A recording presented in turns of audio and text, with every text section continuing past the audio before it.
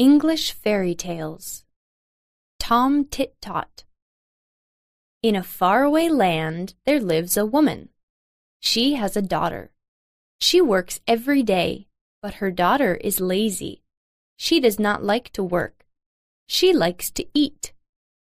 The woman bakes 5 pies. The pies are hard. She says, "Daughter, put the pies on the shelf and leave them. They will come again and they will be soft." The girl is hungry. She does not want to leave the pies. She takes the 5 pies and eats them.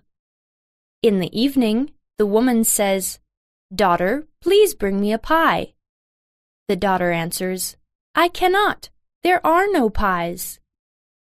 The woman is surprised. "But where are they?" she asks. The daughter answers, "You know that I like pies. Every time I see a pie, I eat it. So there are no pies." The woman is very angry. She goes to her garden and sings, "My daughter can eat 5 pies a day. My daughter can eat 5 pies a day." Accidentally, the king is near her garden today.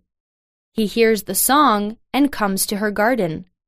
He asks, "What is your song about, woman?" She answers, "It is a song about my daughter."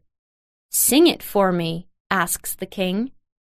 The woman changes the words of the song and sings, "My daughter can spin 5 skeins a day. My daughter can spin 5 skeins a day." The king thinks and says, "Your daughter is a good girl.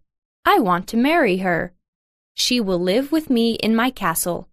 I will give her everything for 11 months. But then I will ask her to spin 5 skeins every day of the last month. If she can do it, I will live with her all my life. If she cannot do it, I will put her to prison for all her life." The mother and her daughter are happy. They think that the king will forget about skeins. Soon the king marries the girl. Now the girl lives in the castle. She has everything. 11 months pass. She is worried. She remembers about the skeins, but the king never remembers them. The last day of the 11 months comes. The king takes the girl to a big room. There is a chair and a spinning wheel in it. He says, "You will sit here and spin 5 skeins. Tomorrow I will come to you. If you do not spin 5 skeins by the night, I will put you to prison and you will die there."